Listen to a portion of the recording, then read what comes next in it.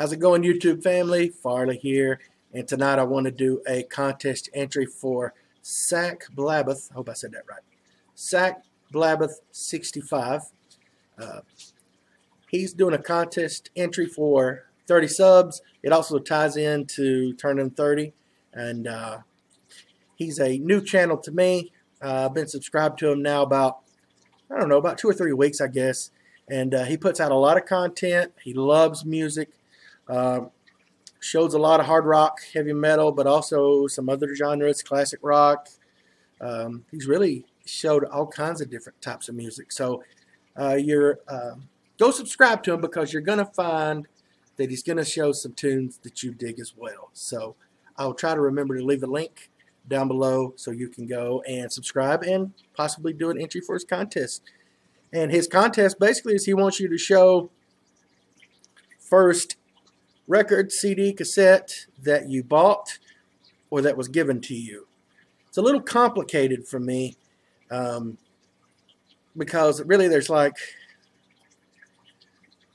period in which I bought stuff or had stuff handed down to me by my brother when I was younger, back in the 80s. And then all that music kind of got lost over the years. And then starting back in 2005 is when I really started collecting music heavily again, especially metal. So the best I can do is tell you that I remember my brother giving me 3 cassette tapes when he went into the Navy. And those 3 cassette tapes were Iron Maiden, Power Slave, Dokken, Beast from the East, and Dio, Last in Line. Those were the 3 cassettes he gave me. Now, for a long time growing up, we lived in the same room. Of course, he was older than me, and so I would listen to his records and then cassettes. But I remember the first ones he really handed me down from his collection were those 3.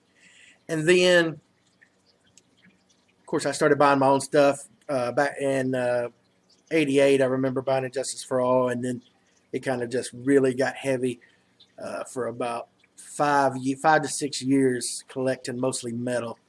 And then went to college, then went in the Army, and then in 2005 I went to see a friend of mine, a college friend of mine out. He lived in Toluca Lake, California.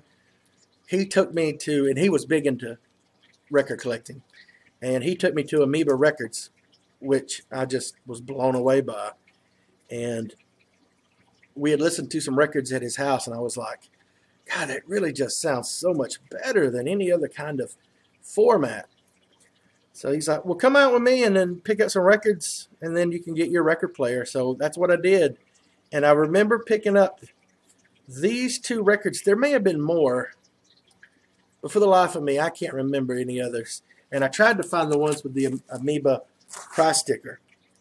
I want to say there might have been a Dire Straits one, but I'm not sure. But I know I got, so this was 2005 when I started getting back into collecting music and vinyl. Johnny Cash, Showtime. You can see the little Amoeba sticker. This is a Sun Records recording. It's one of those where it's the songs, but they add in audience noise to make it sound like it's live, but it's not. It's the studio tracks. And then I had really gotten into Ryan Adams. I had got a couple of his CDs, but I saw this because I didn't have any of his music on vinyl. This came out in 2002, I believe. So I picked this up as well. And I think the reason why it doesn't have the Amoeba stickers, I think it was new, so it was in shrink. But cool story behind this record.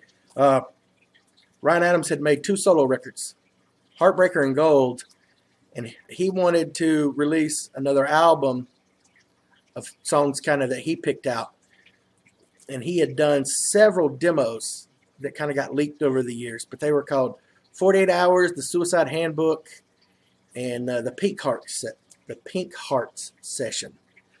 And basically the record company that he was with at the time, Lost Highway, went and picked out the songs they wanted on this album. So it's not his best. It does have some really cool songs though on here. My favorites being Nuclear, Hallelujah, Chin Up, Cheer Up, and Dear Chicago. If you live in Tennessee, you might not want to get this album if you're like a real big, like, I love Tennessee, and every other state sucks. Because there's a song in here called Tennessee Sucks. So, but anyway, a decent album. And like I say, this was really not new material. It's stuff that Ryan had recorded kind of went away from touring and ended up on this album. So that's it. That's what I got for you. Congratulations on your 30 subs. I know you've grown now. I think last time I looked it was at 40, so congrats. Love your channel. Keep doing you, man. And yeah, I hope other people will go and do your contest as well as subscribe to your channel, man. So, funny guy, loves to have fun, does some live videos, man. I really, really enjoy watching him. I like when someone has a little bit of, of a personality to them because, yeah, I love looking at the albums and the music and stuff, but also to hear someone that's really enthusiastic or has a good sense of humor, can tell really good stories or lots of information about a band or an album.